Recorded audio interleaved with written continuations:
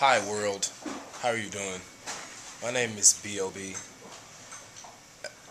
formerly known as Bob, Bobby Ray. And I'm right here chilling with Sugarscape.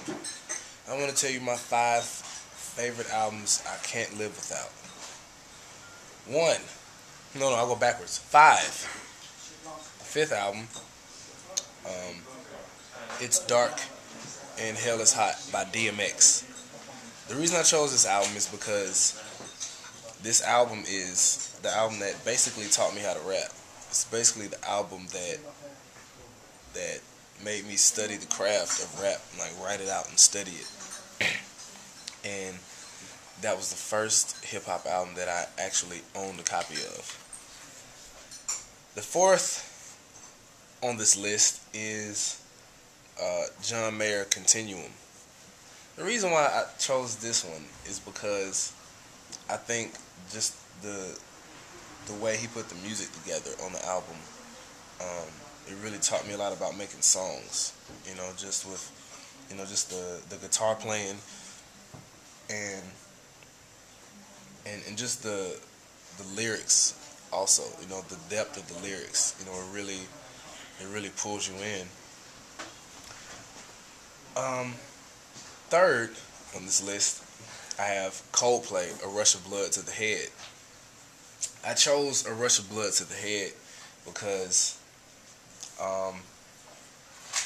that album was really raw. It really had an organic feel to it. And a lot of the songs as well taught me a lot about making songs and just the art behind when you're really in that groove. You're making a good song and you know it's good. 2nd, I have Broken Bells, self-titled album, Broken Bells.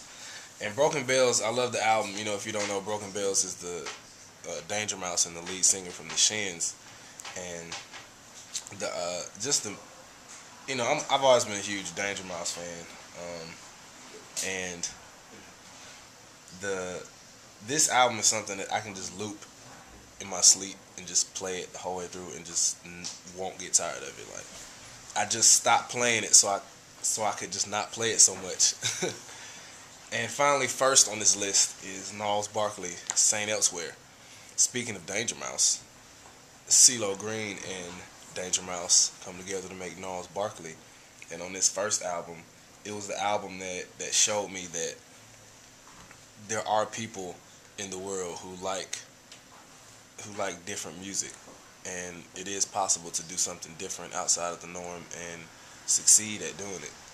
And for me, that was like the example for me that allowed me to be free in my music. And those are the 5 albums that I can't live without. Thank Sugarscape. you.